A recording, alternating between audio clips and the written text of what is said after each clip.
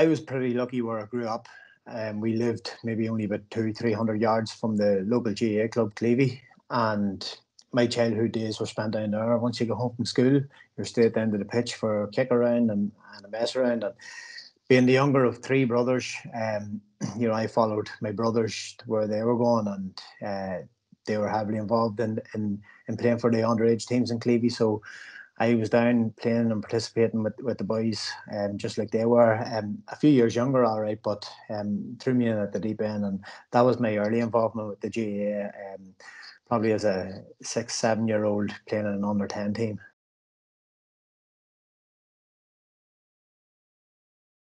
Yeah, I have a number of influences on my career. Obviously, I mentioned my two older brothers. You always look up to your elder siblings, and I looked up to those two guys. They're very good footballers in my eyes. But the one man that always sticks out in my mind is my very first underage coach, Thomas Mallon, who sadly passed away about 6 or 7 years ago. But Thomas was a fantastic coach.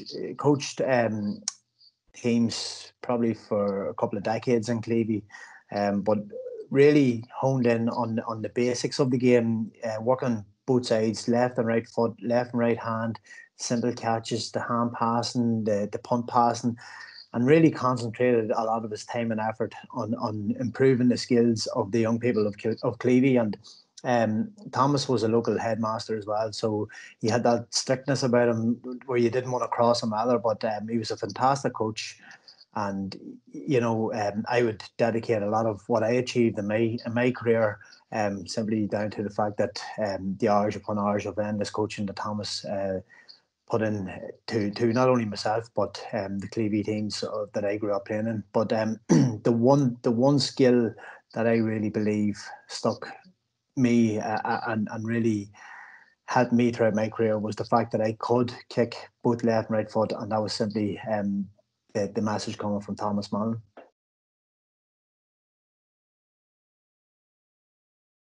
I was fortunate enough. I played a couple of years at minor level. I played a few years at under 21 level, but at senior level, my very first game.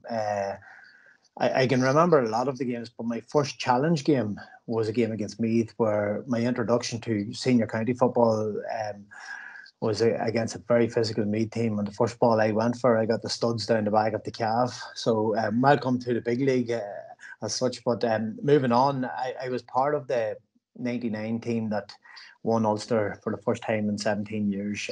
Unfortunately, I didn't get to play any games that particular year, but when in 99 I came into the squad, there was 3 National League games before Christmas and 4 afterwards. So I made it my business to work extremely hard in the off season between the 99 and 2000 season.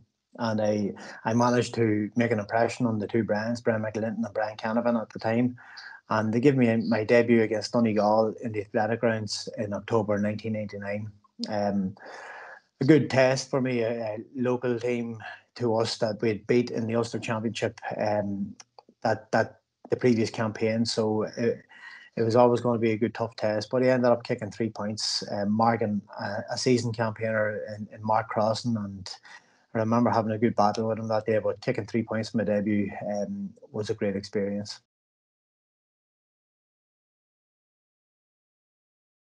The first game for me in Croke Park is an experience that I would like to forget. Maybe I was taken off, so I was, but having experienced, I suppose, the 99 campaign, we actually got to a semi-final of the league in 99, which it was played in Croke Park too. I experienced running onto the field of Croke Park, but not playing in any of the games previous to my first start in Croke Park, which was the 2000 All-Ireland semi-final against Kerry.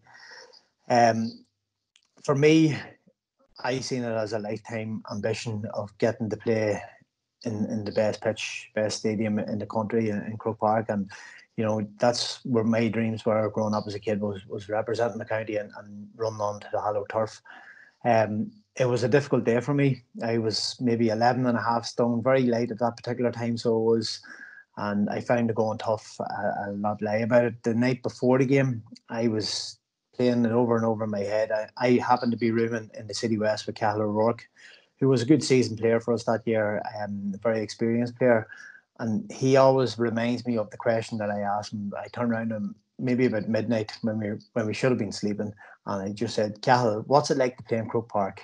So he just knew that it was running over my head. He just turned around and told me, "Stephen, shut up," straight away. So it was something that was playing over and over in my head, and I'll never forget the parade that particular day. The parade is always a great experience for any player if you use it to your advantage. And that day, unfortunately, it backfired against me. I walked around the parade, taking in the whole atmosphere, taking in the crowd, and not focused on my main job, which was playing the match. I probably played the occasion and not the match. And I had one of my worst days ever. I was held scoreless. The only time in my career for Armagh that I was held scoreless, and I got taken off. And unfortunately, we ended up drawing that game, but I got dropped for the replay. I come on and made a difference in the replay when I come on, but the experience of getting taken off and dropped for a replay and not playing to the best of your ability was something that stood me, believe it or not, throughout the rest of my career. I didn't want to experience that again, but something that a day that I look back with regret more so than fond memories.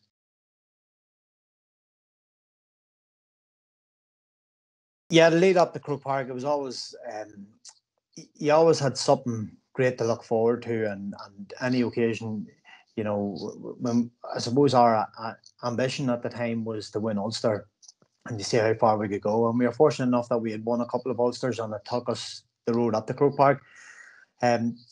When Joe Kiernan came in, then his, I suppose, philosophy was a wee bit different than the previous two managers, and he prepared a wee bit differently, and he prepared his teams a wee bit differently, and therefore we were heading up to the City West a wee bit more frequent than what we would have previously done. We would have had reruns of the match maybe the week before games to the exact time. Joe would have prepared us, what time you'd be taken to the pitch at, what time you'd be doing the parade at, what time the ball be thrown in at, and then from that moment on, the responsibility lay with us to go and put in a performance. And it was, I suppose, the exact detail that was put into it by Joe and his management team that left our job, I suppose, really easy, and simple. All we had to do was worry about the football aspect of things, go and perform, and if we could do that, generally we could get a result. And so therefore, a lot of the build-up going into matches in Croke Park was spent in weekends up around the City West, but preparing ourselves and gearing ourselves mentally and psychologically for the battles ahead, which was the big games.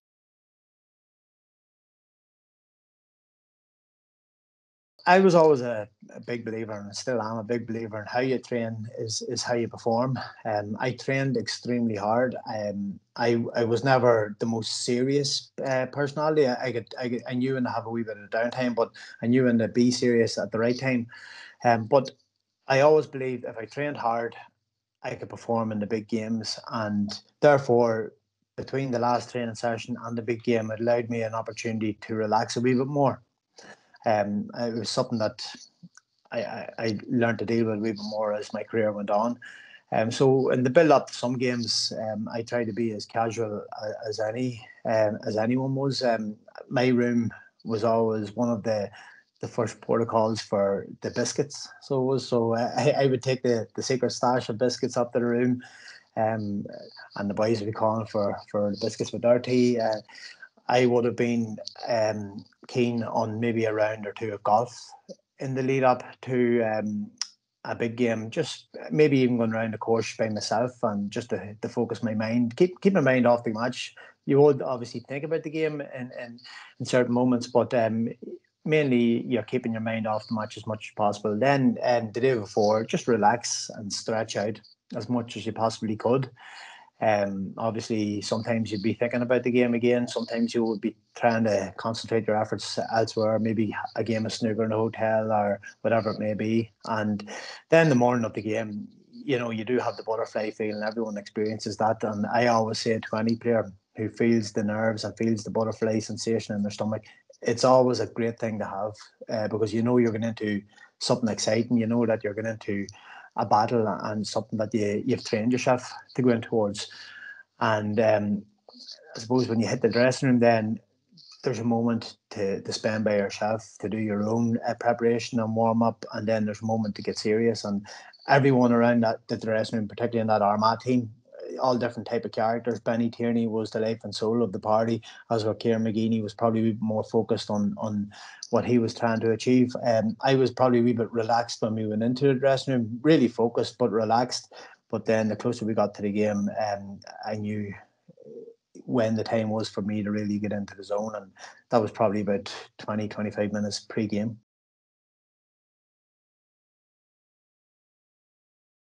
Kieran McGeeney, I can always remember looking at him in the dressing room, and his eyes would be closed. He'd be sitting down, really focusing on his own performance and driving the team forward. Kieran was the captain of the team, so he probably seen it as a responsibility to drive everyone else forward.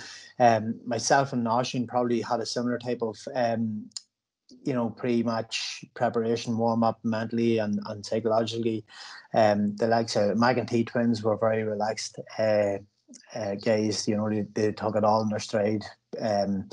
Paul McGrain probably more so towards the likes of Kieran McGeeney, very focused individual, very determined individual, and Benny, as we mentioned, Benny would keep the crack going, particularly in the bus journeys. And it was very, very important to have a character like Benny in the team environment. The bus journeys on the way into Croke Park and the way into Clones, wherever it may be, particularly Croke Park, you're driving down Jones's Road, both sides of the road, full of supporters from both teams, and Benny still having the crack and keeping the mood light-hearted as much as possible, and that meant that we could go into the dressing room in a good spirit.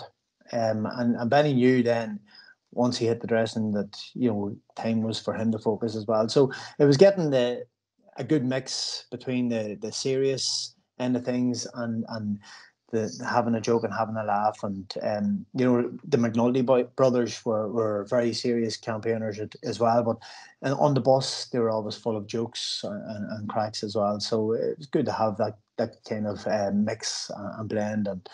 And everyone prepares differently in all team sports and all individual sports, and that was just the way we were. I was probably a wee bit more relaxed than some of the characters, but probably not as relaxed as others in our dressing room as well. Ultimately, we were going to win a game of football, and we wanted to win a game of football playing the best possible style of football that we could, and therefore whatever got you into the zone to make sure that you got the best out of yourself, that's all we had to do.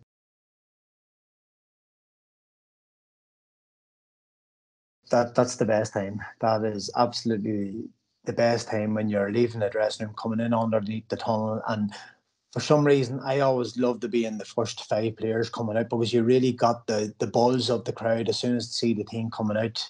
That real sensation of a good atmosphere.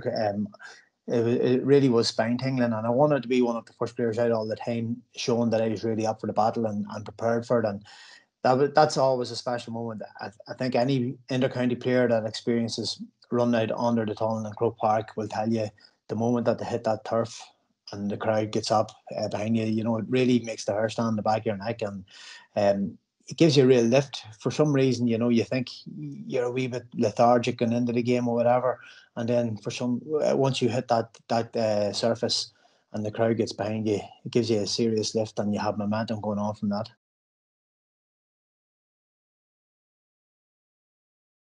To be honest, very, very vague memories. I can remember Joe going through us for a shortcut.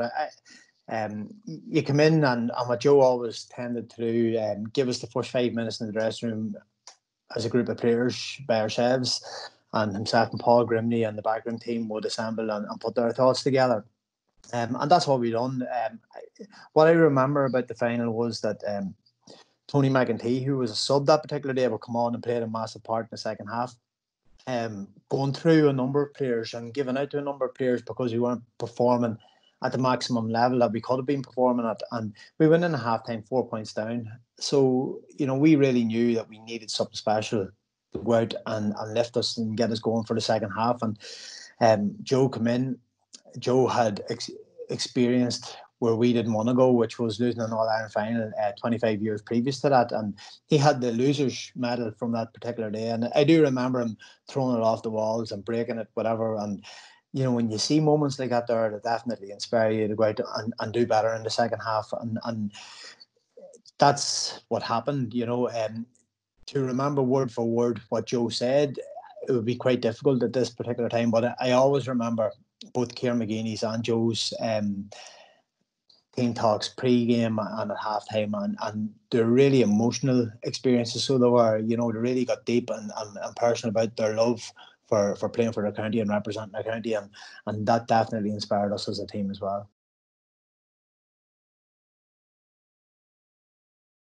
We were really clinging on for our life in the last 10 minutes. We kicked on, we went a point ahead, and we had opportunities to maybe go a couple of other points ahead, but we didn't take them. And so therefore, you know, we were fighting for our lives to try to stay in front of a very good Kerry team. But what I do remember was that the dirty ball that had to be won, the high catch or the flick that had to be won, we just had the serious hunger and desire to go and do it and to get our hands on the ball and to keep possession, and that's what got us over the line at the end. And you know, it was a fit tribute to Kieran McGeeney that he managed to be the player at the end that had the ball in his hands, that when the final whistle went. I suppose it's just sheer joy, you know. Armagh waited all their living days. Supporters of Armagh waited all their living days to see that moment, and we are part of it. And the floods of people coming onto the pitch. You remember little.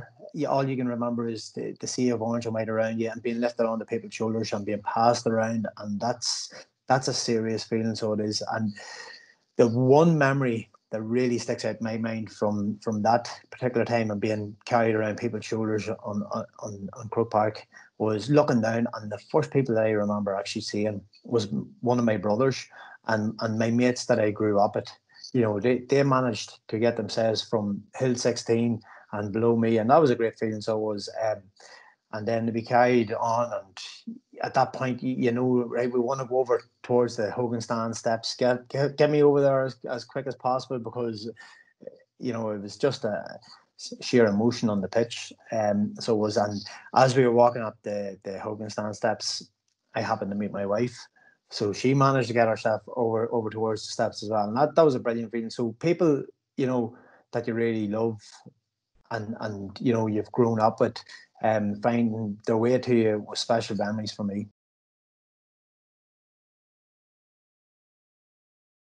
I'm very, very lucky. I experienced a lot of success with Armagh. Therefore, you know, we had a lot of really, really good days. The All Ireland win will be up there definitely, and that sensation of knowing that you're the best team in the country and having a sea of orange and white in Croke Park service was brilliant. But I think the game that stands out in my mind as being probably the best atmosphere, and the one that gave us the confidence to kick on to win the All Ireland was the semi final that particular year against Dublin. It actually was on TV not so long ago, and I happened to watch it. And from my memory, I always remember it being a classic. But the first half was by no means a classic. But the second half, the game really came to life. And the one thing that really stood out in my mind was, you know, both teams were very evenly matched. They were going point for point the whole way through the game. And when we got our goal, Dublin went straight up and got their goal. But the atmosphere that day was just absolutely electric. And any day you play against Dublin and Croke Park, there's always something carnival-like about it. So there is. And if you can put in a performance there against the Dubs in a packed house in Croke Park, you can put in a performance against anyone in Croke Park. And that gave us serious belief as a squad of players to kick on and to win the All Ireland that particular year. And I would say that was the one game that I would really, really love to play over again in my career.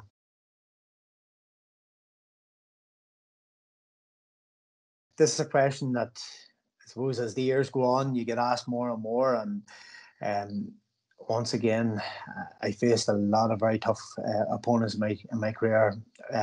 You look at Ryan McManaman, Ryan McCluskey from Fermanagh, Kevin McGuckin from Derry, Mark O'Shea, lots of good players, very, very good tight markers and guys that that if you're not in your A game, those boys are going to absolutely destroy you. So they're all tough markers in their own right.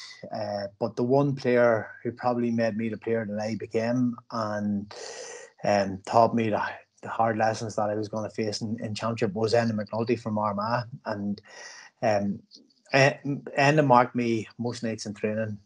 And at that particular time, I would always say that Enda was possibly the best man-to-man marker in the game. And if I was lucky enough to have Enda marking me in training, then that was gearing me in the right way going into any championship game. And to say that Enda physically abused me in training sessions will be an understatement, but I give as good back, and I always believe that Enda brought my game to new levels simply because he was a fantastic man-to-man marker who was physically very strong. He was lightning quick to the ball, and he really rarely give you an inch. And if you got a couple of points off Enda in training, you're well prepared going into championship games.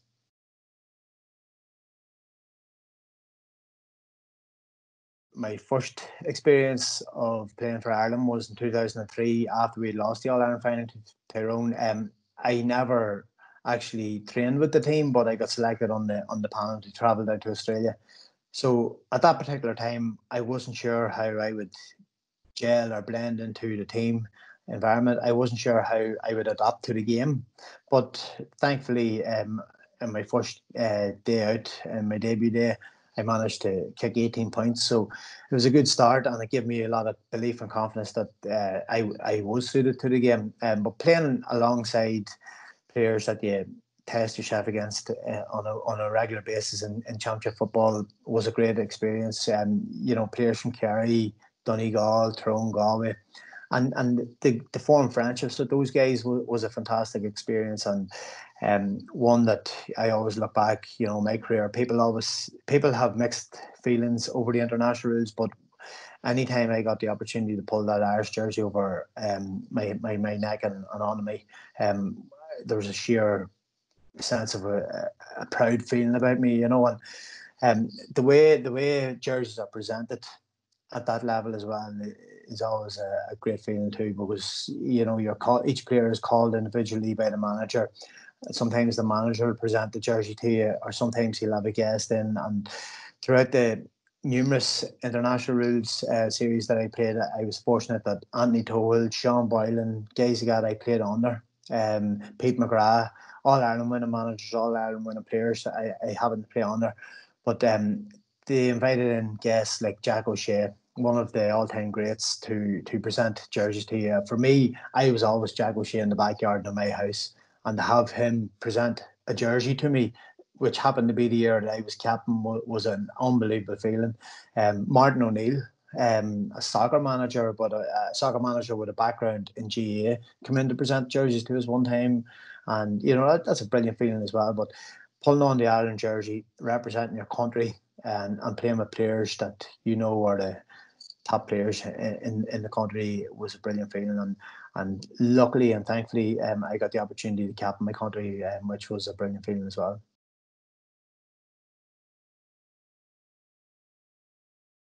Listen to all your coaches. I'm no different than anyone in your own club telling you what to do. Work off both sides. And that was the important message that I got from a very early age.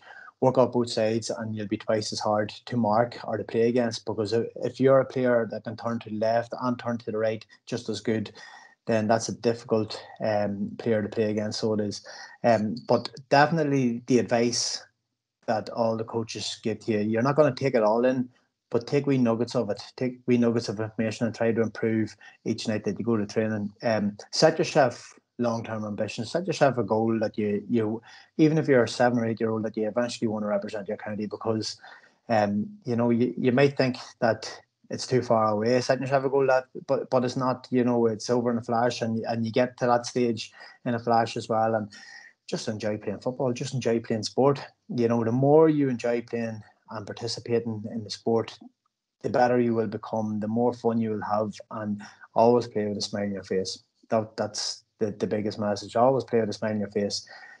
and enjoy what you're doing, because the reason why any of us pulled on a jersey in the first place was to have good fun and to make friends and have lots of laughs along the way. And I can say I certainly did that. My advice to any young kid with any aspirations of representing a county: don't take it too seriously. Have fun, enjoy yourself, and the better fun that you have on the pitch, the more you will improve, as long as you're willing to put that extra wee bit of hard work in at the right time as well.